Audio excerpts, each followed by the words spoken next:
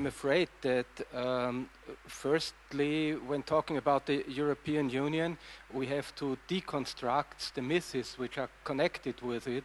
Normally the story goes as follows: after 300 years of fierce wars, and the worst then in the 20th century, we, after 1945, decided to create the European Union in order to abolish national competition and contradictions among nations.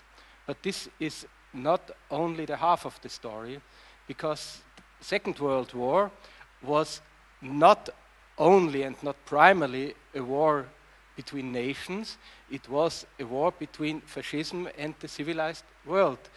And fascism came up in the European societies because of world economic crisis. And world economic crisis came up because of the application of a social and economic model which exactly is the same as it is now applied by the European Union policies. So the main idea after 1945 was to create a political space based on an economic policy and on a social policy which would allow to compromise the interest of the working classes and the ruling classes. And I would say that this is not a question of historical interest. This leads to the core of the problem of nowadays, as the relation of power, meanwhile, has shifted in a way that the ruling classes and the elites in the leading European countries decided to get rid of this. And of course the crisis has structural reasons and we must not underestimate the crisis.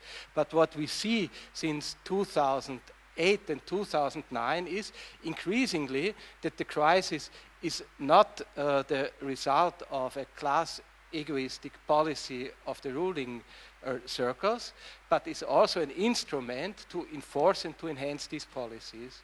And this we have to cope with.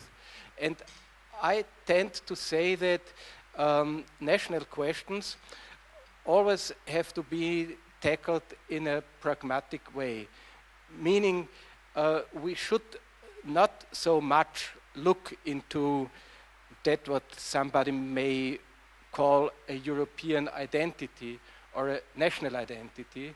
I do not believe in the one or the other.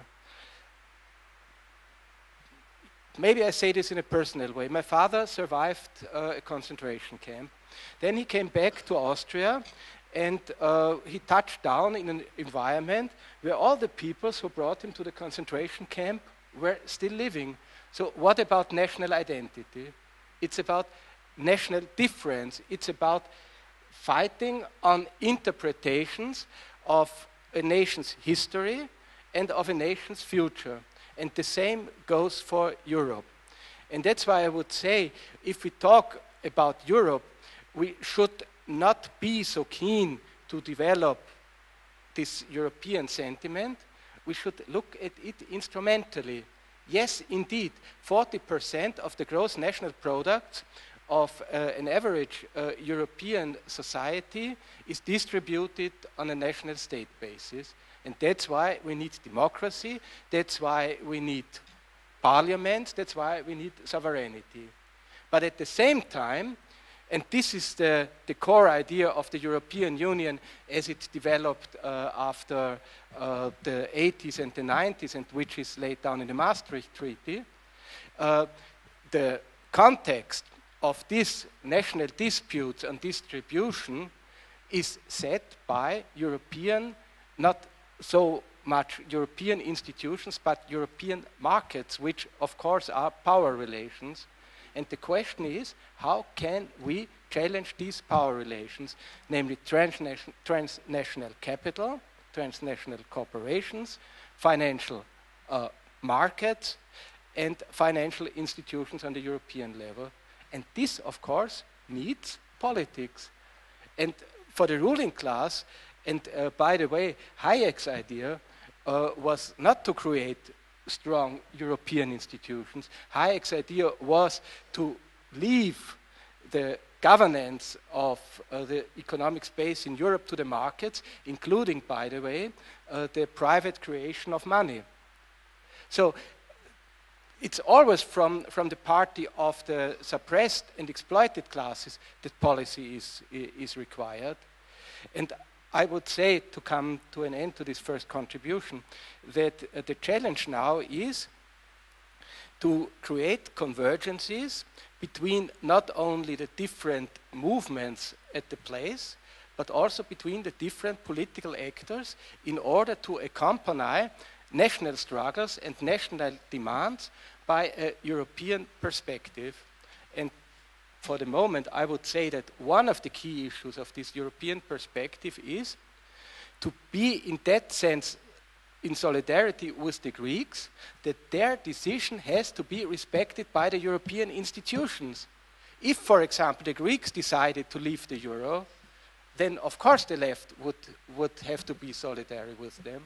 But if the Greeks decide otherwise, the left has to defend the idea that not the Greeks have to change their attitudes towards austerity, but the European Union has to change their attitudes towards the Greeks.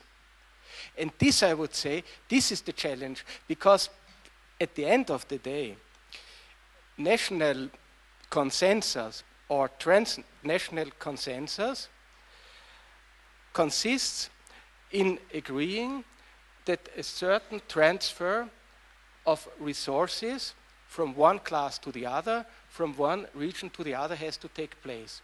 And the political and the cultural weakness of the European left actors consists exactly in that we don't want or we don't dare to touch openly and frankly the problem that in case we want to keep the European Union and the European integration as a process alive, we have to agree to a transfer union, to a transfer of resources, and this requires political legitimacy. And this is the question of European democracy, which from my point of view would be, so to say, the connecting link between the national struggles and a European dimension which we have to add to it. Thanks. Okay, thank you.